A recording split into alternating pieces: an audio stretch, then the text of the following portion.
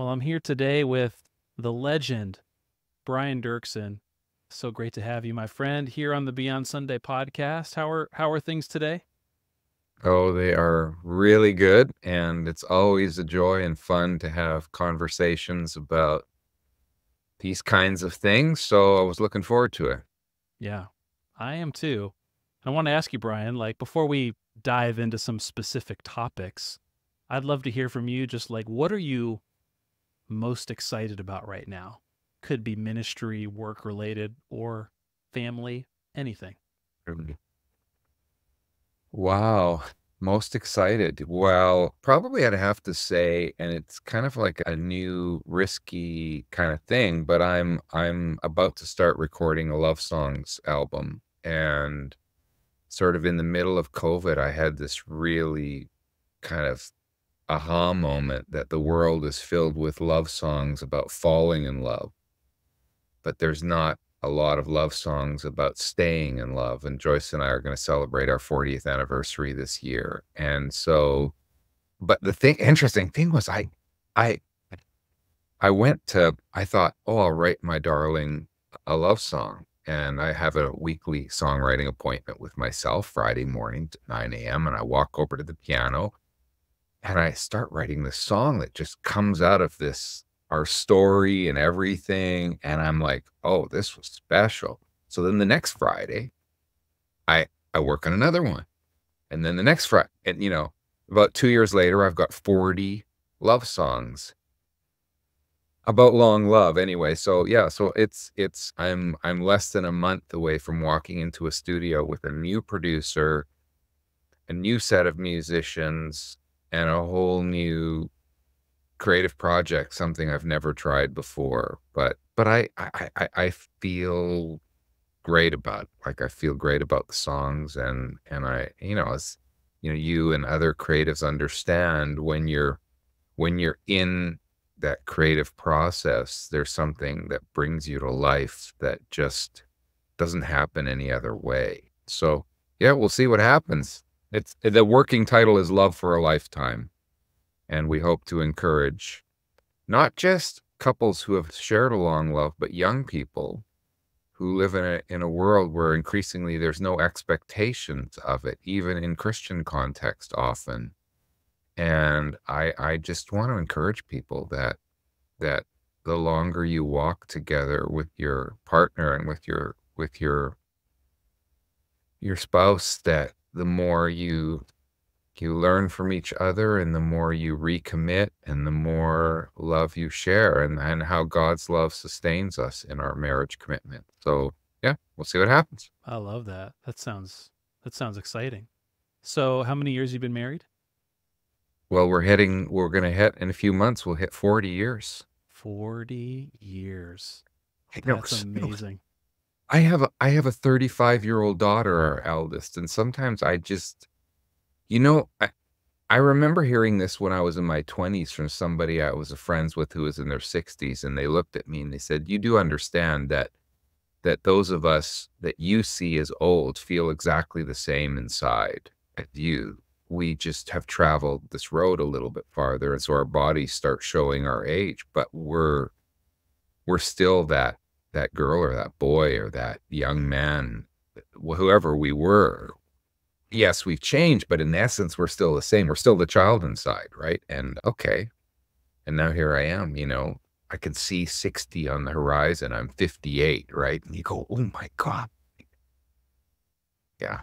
And S- and I was just leading a retreat for a church, and this woman comes up to me all excited. "Oh, Brian, I'm so excited to meet you, to see you again. Last time I saw you, you had hair." And Wow. then she took her, what did I just say? And then I realized that, oh yeah, I'm still the same me inside, but my body shows the years, including the loss of my hair. So hey, Yep. Well, I'm turning 40 this year.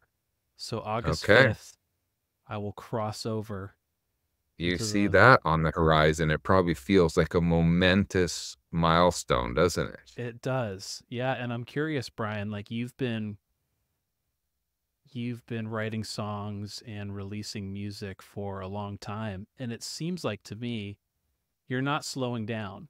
Even as you approach 60, you are Mm. continuing to fan that flame, the gift Mhm. that God has given you. And I wonder if you could just reflect on that. What's it Mm. like creating now compared to, when you were in your 20s? Compare the two eras. Well, maybe I'll start with a Walter Brueggemann quote, Old Testament scholar, well respected, and he talks about the Psalms as Psalms of orientation, disorientation, and reorientation, right? And you can see this pattern unfolding, Psalms of certainty, then all of a sudden you're into this lament and this need for grief and disorientation, and then eventually you reemerge reorientation. So for me, when I think about writing songs and as what's the difference in my 20s to in my 50s, I think in my 20s, you start everything feels clearer. You maybe you're in that season of orientation where your faith is fresh and you've had these experiences and you're confident.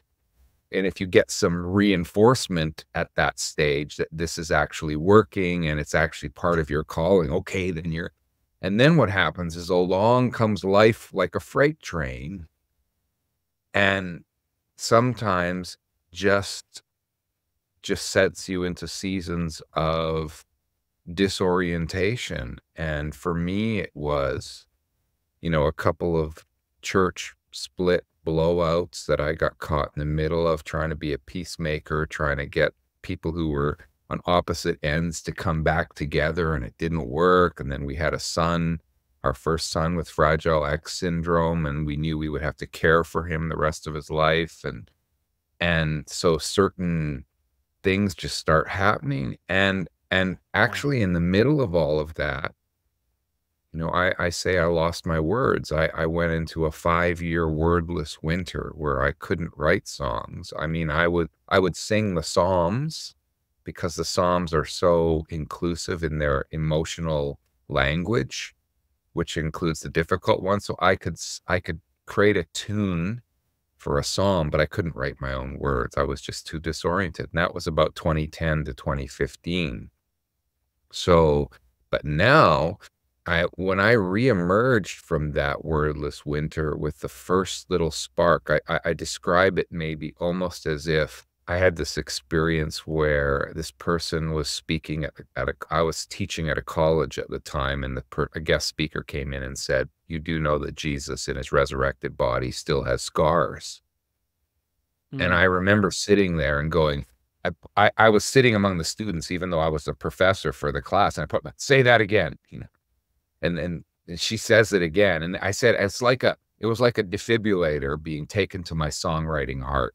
Oh, Wow. like, my king has got scars on his hands. I gotta sing that, right? And it was the first time I had a phrase that wasn't directly from scripture that I thought, "Oh, I could start writing lyrics again and melodies again." And then since then, in the last, 8, 9 years, I have more songs that I've written probably than all the years before. And I probably have about, between 50 to 100 songs that are completed that I haven't been able to record yet. And I don't, I mentioned before I'm working on a love songs project, so I got 40 of those, but I got a whole bunch of new worship songs that people have not heard. I've got a Christmas movie musical that I've written with a friend and a whole bunch of Christmas songs and telling so it's like There's not enough time, Brian. there's not enough time. So well, the songwriting thing, the engine is still very much alive and going, but I'm also loving, encouraging, and mentoring and teaching other songwriters to write songs. So, but so, and there's changes, like you change some of your perspectives and your opinions over time. But the core for me about writing about love and about leaning into the love of God remains the same, and the process is the same. I wait for a seed, I wait for a little idea, an aha moment to drop into the soil of my heart like a seed, and then I go to work and I write and I rewrite and I spend time, I take my time. I'd rather write less songs more thoroughly than tons of songs that are all sound the same. I Mm. wait for that unique seed. Anyway, I don't know if that answers your question, but it's been interesting. Yeah, I just had Brenton Brown on the podcast like 2 months ago, Oh, and oh, Brenton, yeah. he's hilarious. But we reflected Yes. a bit on Winds of Worship 12 and Mm, Hungry and those Vineyard UK days. And he gave you all the credit, by the way, about for those records. And I know you produced them. But I'm just curious how you've been able to pivot. Maybe recover is too strong of a word. There was such mhm, wild popularity with like vineyard music back in the 90s where God mhm, I mean, changed my life, to be honest with you. I'm a worship leader. I don't know if I'd still be a worship leader without some of your songs and your projects that mm, really, I don't know, formed me. But mm. how have you been able to pivot from what God was doing then to understand, hey, God's doing something now, and not sort of saying, just look back at the good old days. Does that make Yeah. sense? Yeah, well, it's a both and because there's still some life in some of those songs, For and in sure. fact, like, just last week, according to when we're having this conversation, I was in Denver at the Vineyard National Leaders Conference, and they brought me in and Cindy Rethmeyer in because they specifically wanted to have an evening of almost like telling the story of the Vineyard movement in song. And so there we were singing some of those old songs even before my time, like All the Earth Shall Worship and songs like that. Cindy's Exalt the Lord, my song, Faithful One, Come and Fill Me Up. And, like for probably some of the young leaders that they were there, they were like, "Oh, this is interesting." But there was just this wave of participation Yeah. and life in the room when we started singing some of those old songs, Refiner's Fire. Yep. And, and yet at the same time, throughout all of those years, for me, the heart of it was really simple. It was like, I want to be involved in things that are vulnerable, intimate, God directed, honest, not hyped.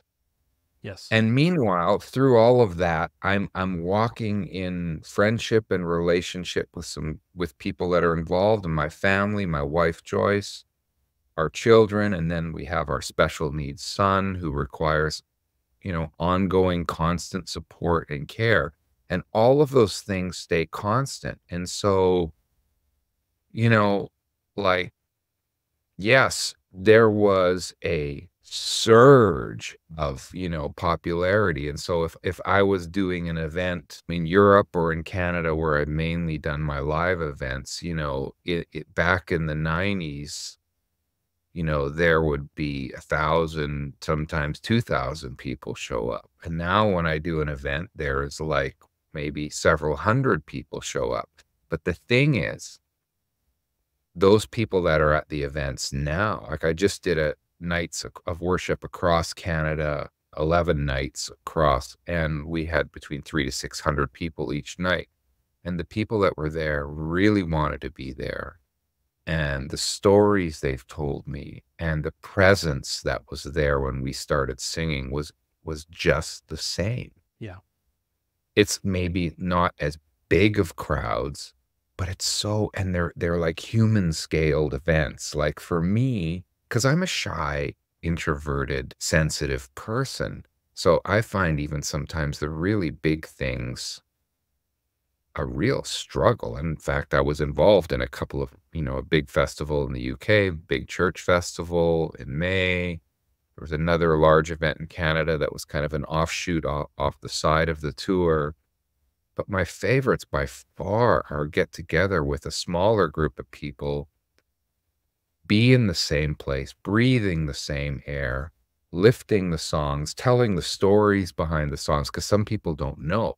where did "Come Now Is the Time to Worship" come from? That must have come like when you're on the mountaintop and you're experiencing the best of life and everything, and then they find out, oh, no, it wasn't. So all of those experiences, you know, and I don't know, I just want to keep doing this in the way, whatever serves people, whatever encourages people, and whether it's 5, 10 people in a living room somewhere, or a few hundred people in a church service, wherever it is, just the gift of it, the gift of it's still a marvel to me. Yeah. Brian, what have you learned about empowering and raising up Mm. worship leaders, artists? As I look back on, Come Now's the Time to Worship and Hungry and Surrender and all those projects, I'm like, how did you do that? You're bringing together all these like young people with so many different sounds. Like a lot of those records aren't even like your like Brian Doerksen's sound, but you were Right. able to pull out this creativity with all these young people that were super talented but probably didn't have a clue what they were doing. Like if you could just list off like, here's what I did, or here's what I've Mm. learned about raising up and releasing young leaders, what would you say? Well, I think, I mean, in one sense, the heart of it is really simple. And the heart of it is that I recognize in myself that I'm going to contribute a small part of what we need as the church to express our hearts back to God, our hearts to each other, to tell our story. That I've written a handful of songs, and they come through my mother tongue, the music that moves me. But music and even spirituality is a vast, diverse world that it all needs to be expressed. And so when I went to the UK, I mean, remember, I arrived there in weakness and brokenness. We had just found out our son had Fragile X, would require care for the rest of his life. We had been launching a musical called Father's House. The album had done really well, and then we put a stage musical. It had done initially really well. Then we tried to take it professional, and kaboom, it collapsed, lost over $1 million. Wow. We were on the verge of personal bankruptcy, and we arrived in the UK not knowing a soul. So there I am, and I'm like, it was a gift to serve somebody else's vision for a season, because I'm a visionary, and when your visions, sometimes they work, sometimes they don't, and the last one had initially worked and then collapsed. And so John and Eleanor Mumford, were my bosses. They Okay. actually, funny, of course, it's the parents of Margaret Mumford of Mumford and Sons, and Marcus was actually on my worship team at church. But anyway, and so it was such a gift, like, and what they said is, we would love if the Vineyard churches in UK and Ireland and Wales and Scotland could learn to write their own worship songs that sound like us, sound like it come from this soil, from this geography, from this generation.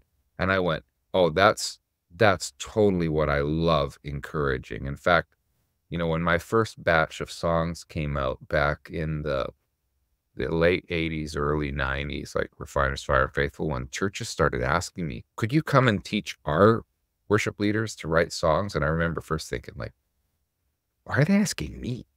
Like, I'm 23, 24, 25 years old. I've just started. But the thing was, I'm the son of 2 educators. And I thought to myself, let's give this a shot. So I race off to the library, check out every book I could find on songwriting. There's no internet at the time, of course. And then I just learned from those books, but I learned from my process. And I'm both a right and left brain thinker. I'm very organized and analytical, but I'm also creative. Anyway, I started teaching. Yeah. Go back to the UK.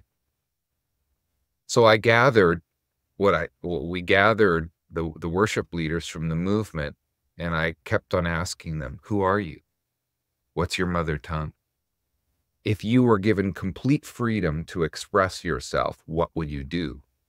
and we would listen to music together, and then they would play me drafts of things, and I would go, "Oh, I love that. Ooh, you probably got to work on this issue craft-wise with that." So, and we just started building relationship and friendship, and everything was about me standing behind them, doing everything I could. And so the Brenton Browns, Catherine Scotts, the Michael Frys, these people, they they had talent and they had passion, but they had no experience and not a lot of confidence Yeah. that they could do it. And for some reason, because I spoke in a Canadian accent, they believed me when I said, "No, you can do it. Oh, that's fantastic. Oh, watch out for that. Oh, I'm not so sure about that." It was funny. Just the other day, I was leading this retreat for a church, and they started singing Humble King, "Oh, kneel me down again. You're at your feet," One of my Brenton's song. favorites. Love that. And the thing was, the whole story came back to me. And I remember Brenton presenting me the first draft. And there was like several lyrics in there. I went, "Brenton, this is a great song, but that lyric's going to get you in trouble." And his eyes get big and he goes, "It will?" And I go, "Yeah, think about this." And I would tell him, "Oh," and he goes, "Oh, you're right. That lyric will get me in trouble. Let me go back to the drawing board." And so, and then he worked, and I would nudge him, "Oh, no, a little bit more like, oh," and then now, years later, to just show up at some random church retreat, and the young worship leader, who's probably in their mid-20s, starts singing, "Oh, kneel me down again." And I almost start weeping because I Wow. realize that that song is there because of Brenton. The song is also there because of me, because I came alongside Brenton and I said, "You can do this. Watch out for this." And it's that kind of interaction between the next generation person and maybe the one generation slightly older that's not threatened by the next. I wasn't threatened at all by these guys. I mean, a lot of them were more talented than me. Hmm. I need them.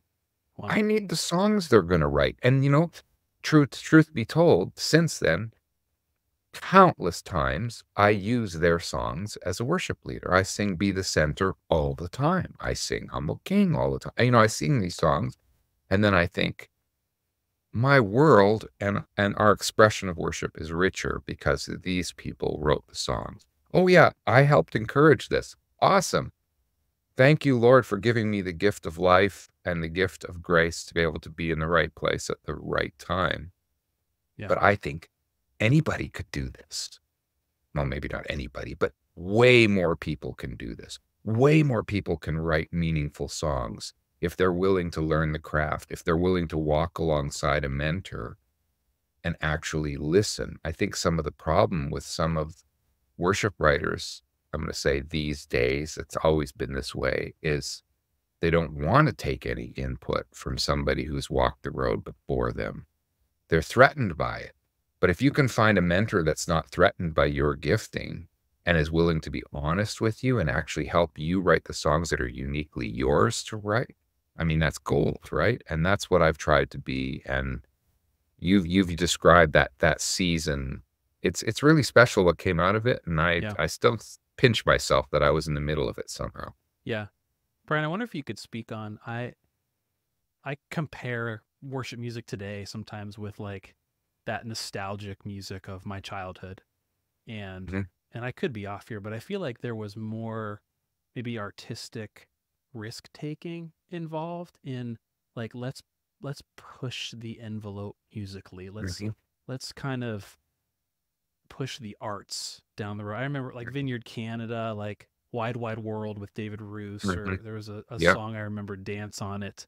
That was just Yep. really Yep. like pulling all these really unique sounds, and worship music has become a little bit, it's definitely more mainstream, more palatable for congregations. But were you trying to push the envelope, or was this just a natural outflow of what God was doing in your communities? Well, I think both. I mean, in truth, I do think that modern worship music has become more calculated. It's become more, I think, um, and this isn't an improvement in my opinion, a bit more of a product of record labels, radio format programming, all these things with all of these parameters that Yep. it's got to fit within, ultimately, I think we're poorer for it, because I think the reality is when I look at the human race, when I look at the diversity of culture, races, genders, ages, cultures, I think worship music should sound as diverse as all of that, not some, you know, I don't know, it's just too limited. So when we were doing some of those things, again, it was always my heart as a producer and as a mentor to say, what's your mother tongue? Yeah. What is the sound of your heart when you're alone and you're not calculating everything, you're just letting your heart show lyrically, musically, sonically, what comes out. And some of the songs you describe, whether it was some of David's stuff or, different people that I was working with, it was so interesting how the rhythms and the tones and the phrasing was always just kept on changing. And like I was just I was just doing these evenings of worship and music, songs and stories across Canada. And wherever possible in each of the local places, I would bring up a local writer onto the stage with me and get them to share a song that they're working on. And it was so amazing, again, Wow. because some of these were writers I've worked with through my Unlocking Your Songs program, where I mentor and train songwriters. But what was so interesting, again, is you could feel in the room, like people were there because of me. They trusted me. They wanted to spend an evening with me and my songs. And then I bring up somebody that wasn't on the bill, so to speak, they've never met before. And then this person opens their mouth and this completely different thing happens in the room. Right? Well, because they're a unique person, a vessel that this love and this creativity is flowing through. And as soon as they open their mouth, the distinction of their voice, the distinction of the kind of melodies and lyrics. And I would just smile. I would just stand there and go, because you could feel this wave of surprise and pleasure roll through the audience. And they go, oh, this is special. Well, yeah, it is special because they're special, because they're a daughter or son of God, and they have a unique gift. And I don't know. So I think we have a big job still to do. And one of my dreams when we talk about church and worship and songs is that each church would sing local songs, maybe at least 50% of their songs local versus imported. And that's kind of how I rolled in my youth. We started writing our own songs. It got to the point where more than half of the songs we sang were our own. And I think there's a type of, I don't even know what the word is. Impoverishment is maybe too strong of a word, but I think there's a loss when a church only sings imported songs Hmm. and doesn't sing songs written from within their story, written from within their geography, written from within their community of relationships and the things that are bubbling to the surface. Now, of course, for that to happen, we need more people trained and equipped to write quality songs, because it's not helpful to sing local if the quality is poor, right? Yeah. Like if you've got the choice between a well-written import and a poorly written local song, well, you choose the well-written import that still says what your heart wants to say. But what if the quality of the local songs is there, and then that comes with all of the relationship and all the connections and all of that? That's my dream. Yeah. I want to see more people singing local, and I want to help mentor and encourage that to happen. How would you encourage a team to do that? I think some worship leaders struggle with it, and I think some lead pastors struggle. I was just talking with a pastor a couple of days ago who saw no value in their team writing songs. And I was trying Mhm. to, convince him a little bit, just talk to him about, hey, there's a value in writing Hmm. for your local community. It fosters prayer and intercession and paying attention to Hmm. what God is doing. But how would you practically advise, like, say, a senior pastor and a worship leader to navigate that discussion? Well, first of all, I would say to the pastors that the long-term fruit from singing local is going to be amazing because of all of what you just said. You're going to get a bigger buy-in from your congregation. You're going to get a bigger gathering together. Oh, this is us. Hmm. But in order to get that long term, you're going to have to be willing to take some short-term pain. And that is the process of what it takes for local writers to learn the craft. And for you as a pastor, you have to be willing to support them and encourage them. Yep. But if you're willing to do that, the fruit is going to be amazing. And, you know, my son-in-law and I, we were doing this thing called Unlocking Your Songs, which is all about trying to support that. And I would encourage local groups to form songwriting circles. I mean, you're only going to get the good result if you're willing to commit to a long-term, you know, as I say, a long obedience in the same direction, learning the craft, being honest with each other, having a safe place to try things out. And if it's not quite there, you know, don't, you know, I say to young writers and worship leaders, like the Sunday service, your main gatherings are not, they're not a platform for you to try out all of your songs and your half done, whatever. No, you got to do that. That's a separate thing.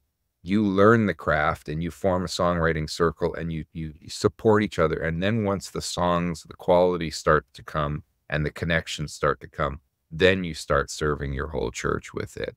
Yeah, But you have to have a heart for it. yeah, I encourage writers to, what are those kind of fringe gatherings where you can test Yeah, things out? It might not be Sunday morning, but it might be like at the altars at the end of service where you can tag a yeah, chorus you're working on with a popular song, or in small yeah, groups, like you're saying. Like, you yeah, do have to, at some point, it can't just be you in your prayer closet. You have yeah, to open it up, be vulnerable, and kind of see how things land, you know?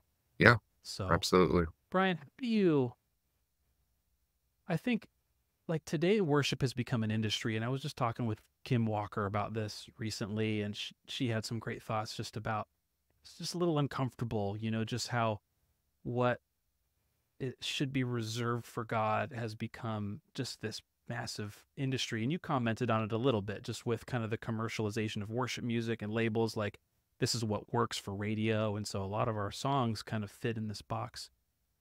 On the one hand, you're wanting to empower and encourage local songwriters, but how do we navigate, like, maybe the ickiness of the industry, or maybe it shouldn't even feel like that? Like, how do you navigate that tension between the purity of worship in a local context and wanting to write hit worship songs? Mm. Well, I mean, you really have to let go of any propensity or desire to write a hit. Mm, You know, like there's and ultimately to say that, you know, a hit, and even I would say even writers in all genres have to come to recognize this, that ultimately a hit is a result of a whole bunch of people saying this song spoke for me and I want to hear it again. I want to sing it again. Okay.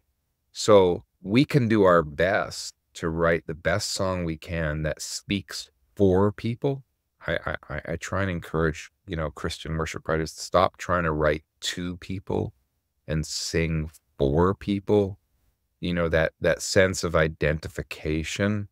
But the result of what happens, obviously there's a part that, you know, um, well, let's talk about it in terms of songcraft and media for a moment. On the songcraft side, you want to do the best job you can in writing the best song that speaks for you and hopefully speaks for other people.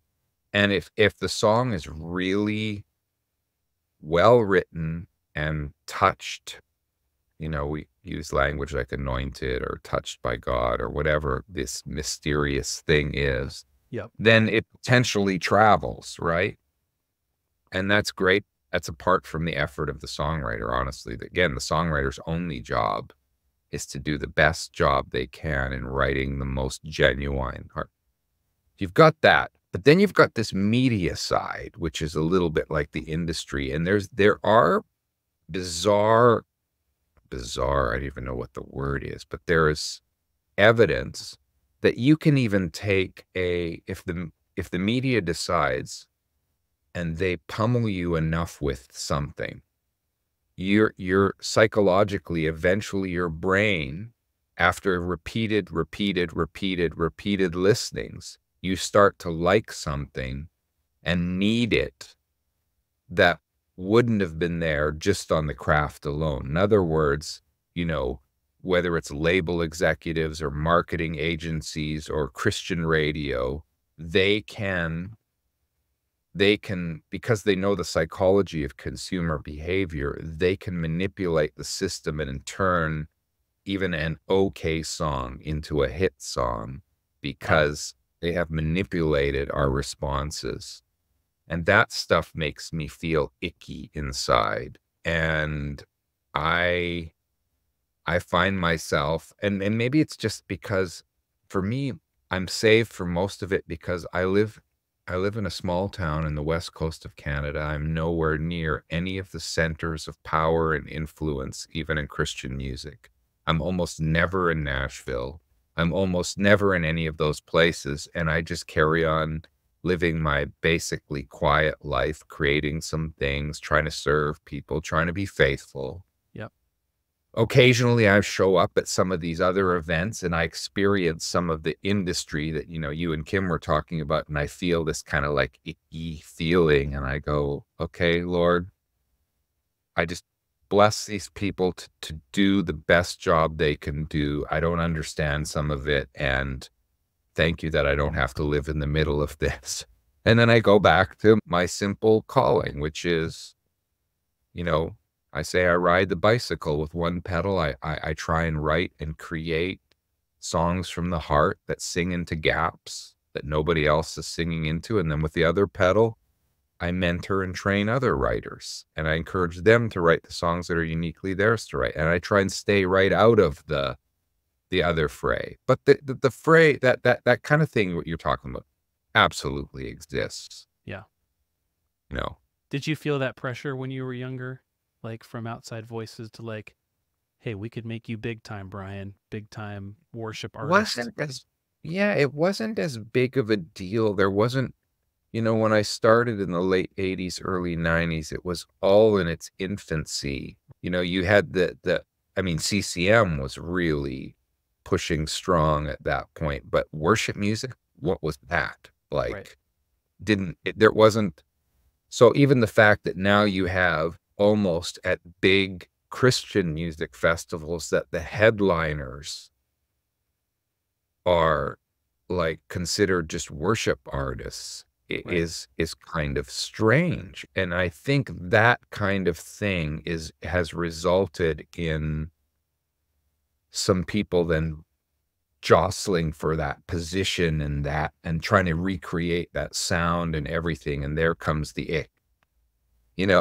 There it comes, and it doesn't interest me. And I just so grateful that I've just been able to keep on writing songs from the heart and serving people, and a few people here, there, I don't know. And I was invited, I was just at a big UK festival, a big church, and my gosh, some of what goes on at places like that is really hard for me. Mm. But they're all good people. It's just the whole machinery of it gets going, and it feels like, okay, I don't think I fit here, Yeah. Well, that's a great testimony, Brian, your life, and sort of in quiet, in secrecy, being faithful to what God's placed within you and kind of leaving the results, so to speak, up to the Yeah. Lord, you know? And I think that's Yeah. beautiful. And that's exactly what I would encourage young writers to do. Focus on the Lord, focus on your community, worship with your community, write for your community, and just let that be local. If for some Yeah. reason God takes it global, great. But keep your Yeah. heart small, you know, Yeah. with your Yeah. people. Yeah. Brian, I thought this would be fun to do, maybe a little bit of rapid fire here, but I'd love to go back in your discography here a little bit. And I'm going to name an album that you were a part of, and I just want you to tell me like what comes to mind, what's top of mind when you hear that record. Does that sound good? Sure. We'll see. So, okay. 1994, Light the Fire Again, Vineyard Music. Oh, What do you think oh my about with that God. record? Oh, well, a couple of things. One is, even the Light the Fire Again song was such a surprise. I wrote it for this little conference the year before for a group of Mennonites. And the fact that that song went on and has had a life. But then there was the You wrote Light the argument. Fire Again for Mennonites? Yes, there was a Wow. Mennonite renewal conference in Ontario. I was just with some of these people last month, and we were recollecting how this all came down. And they were doing a renewal conference, and the theme passage was the letter in Revelations to the church of Laodicea. And I thought to myself, well, we could get together and we could look at this passage and preach sermons on it and try and pray for each other to come back to our first love and everything. But I thought, if we're going to actually remember what we're talking about, we should write a song and sing about it. So I wrote this thinking it would be a little ditty, a little song that we would sing on the weekend, and it would be forgotten. And, and on it went. But the other funny thing about that album is that Chris Wimber, John Wimber's son, who was the head of Vineyard Music at the time, he said, "Creation Calls. That's not a worship song. We can't put that on Light the Fire Again. That's just, a song about nature and stuff." And I'm like, but Chris, like, for me, that's the main place and one of the main ways I worship my Creator is I get Yeah. out into nature. I hear the birds. I stand under the trees. I stand by the ocean, and that's where I experience God. And he finally relented, and of course, it went on to be one of the songs that I've received the most communications about over the years. Wow. I remember And when Lindell Cooley did that song on one of his projects at Brownsville. I right, think that was probably the yeah, first time I heard it. yeah, Yeah. Okay, so I don't even know if this list is accurate, but 1989 Langley Vineyard, Changed hmm by Your Glory, live worship songs of the Langley Vineyard. That's going back The in time. Tell us about that. October the 1st, 1989, the night that changed the course of my life. I had written, these simple songs. I Lift My Eyes Up, Refiner's Fire, Faithful One. And the only people in the world that knew these songs was the 400 people in our church. And we decided to do an evening of worship and record it and put it out on a cassette, thinking we would sell about 200 copies to our people, and that would be the end of it. And that sold about 70,000 copies, Unbelievable. and it just went out. And there you go. That's set in motion why we're having this conversation. What was the recording gear like back then to capture a live recording? It was now I just think it was tape. It was tape based. I'm thinking we recorded onto some half-inch multi-tracks. We just rented in some microphones and a few tape recording machines, and the church was willing to put up a few $1,000s in order to do this, in order to serve our own people so that they could sing the songs during the week. They could put the cassette into their car when they're driving to work. And so that worship music wasn't just for Sunday, that it was for the whole week. And we could learn to these songs could be on our lips. And that's why we did it. And Love it. All right, let's jump a little bit more into the future. I guess 2004, which is 20 years ago, but today, mhm. Integrity Hosanna. What comes to mind when you Yeah. think of that project? Well, it was actually my biggest selling out like worship album I'd ever done. I had been involved in Hungry, which was sold maybe 400,000. This one sold about 120,000. But it was just a local, again, it was my second project with Integrity, and I asked them, I said, "I'd like to do a hometown evening of worship and involve people from our whole city." So there was like an 80-voice choir made up of worship leaders and people from other churches. We dramatized the building of Nehemiah's wall. We anyway, we like, and my special needs son came up and was involved in this final moment with my dad. So we made a film out of it.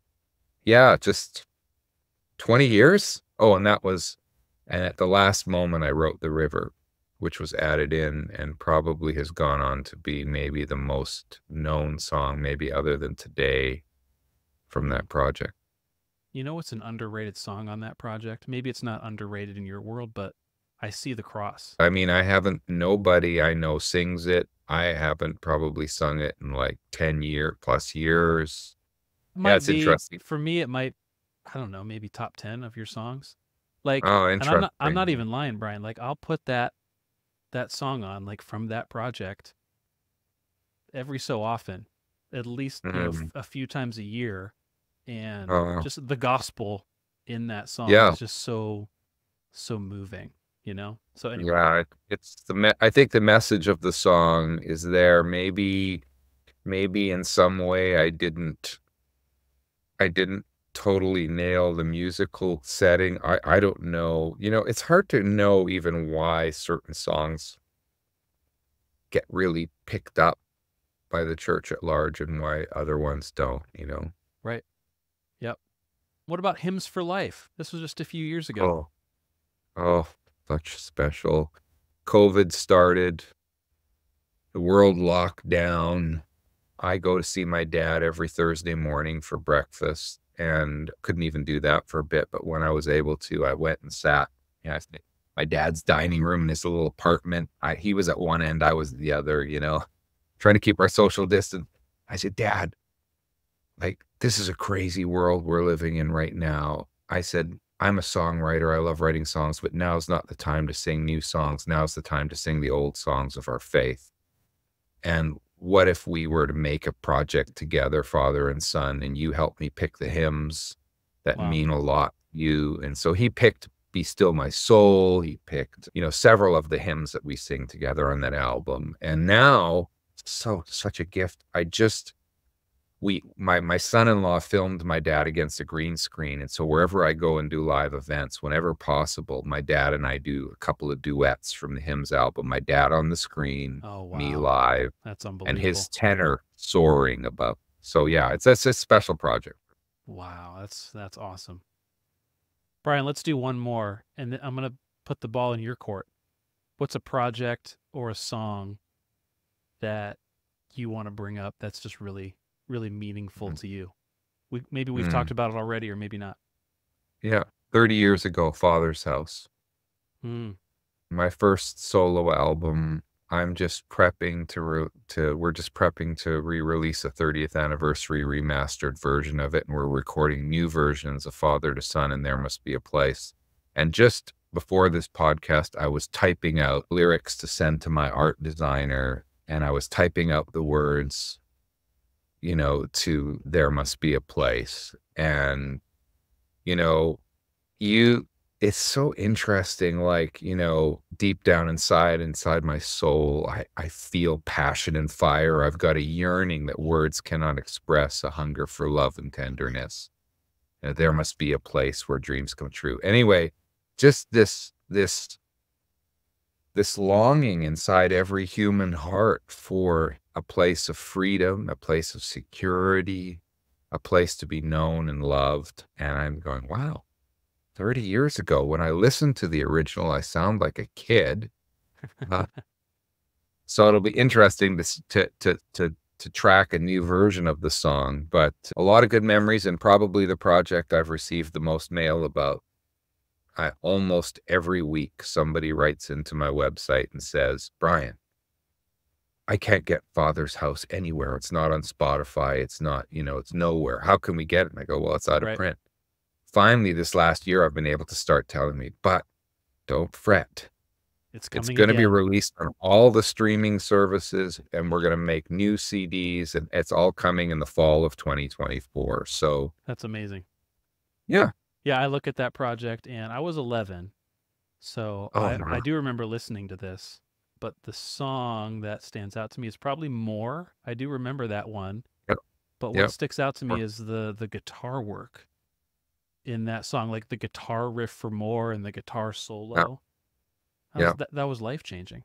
So That good. was, Who played yeah. that My on good, that record? yeah. My good friend Brian Thiessen Yeah. played that, and Paul Jantz, who produced it.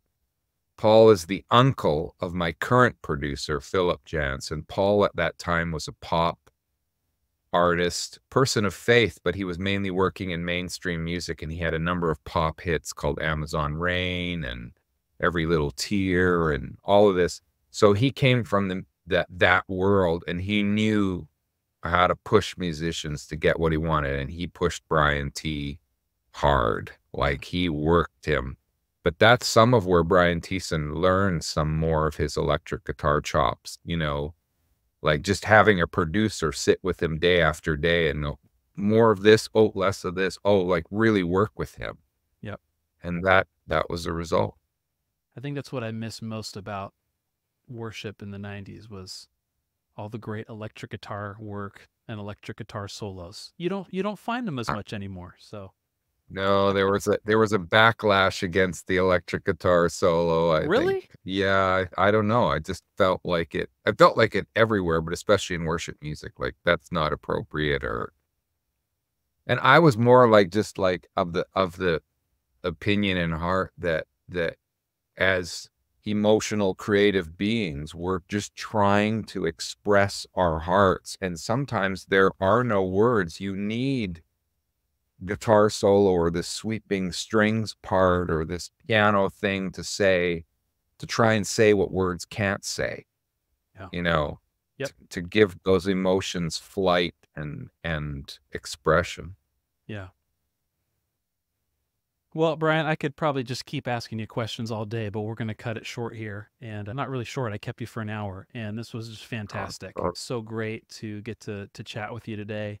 Is there anything you want to let our listeners know about that you have coming up? You just mentioned the yeah, Father's House later this year, yeah, but anything you yeah. want them to check out? Well, I mean, just if they want to stay in touch with me, just go to briandoerksen.com and sign up for the newsletter. And about once a month, we let people know, oh, this is happening, live events or recording.